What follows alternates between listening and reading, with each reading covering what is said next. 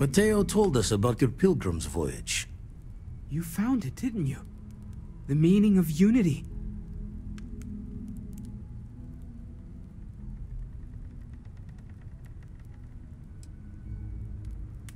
I don't think I understand. Saying we're living on the parallel, a you for every universe? Let's take a step back. This is everything we've been building towards, and the implications are a lot to take in. Could you explain the part about multiple universes one more time for everyone? Yes, I wouldn't mind a little more detail.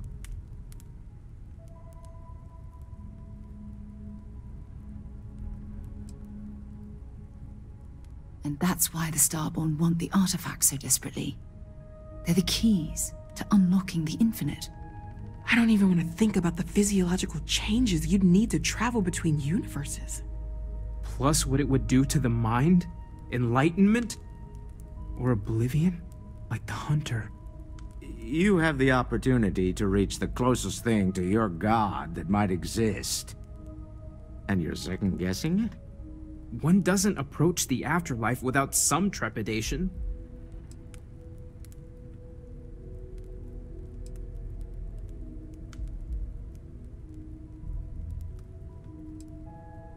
You're right. We have to see the unity for ourselves. I know this has been a lot for everyone to take in, but we finally have answers. Let's make the best of them. Not to make a sharp turn in a grand tale, but I got the eye fixed up. Bruised, but still blinking. Let me know when you're ready to follow up on what it's seen. Let's talk. These last glimpses from the eye are from the farthest fringes of known space. Could be the only remaining pieces outside the hands of the Starborn.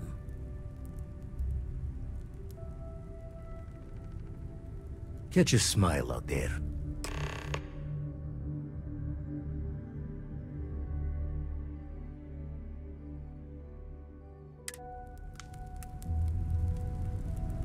Hey, let's not stick around the lodge too long.